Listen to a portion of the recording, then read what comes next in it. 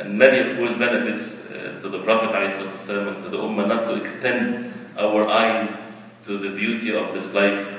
وَلَا تَمُدَّنَّ عَيْنَيْكَ إِلَى مَا مَتَّعْنَا بِهِ أَزْوَاجًا مِّنْهُمْ زَهْرَةَ الْحَيَاةِ الدُّنْيَا لِنَفْتِنَهُمْ فِيهِ.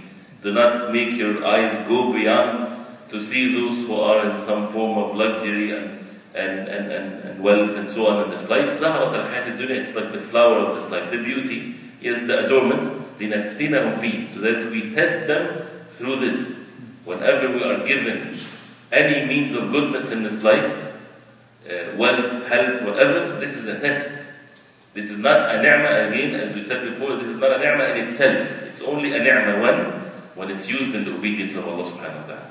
If it's not used in the obedience of Allah and to follow the truth, it's a source of misery in this life and in the hereafter.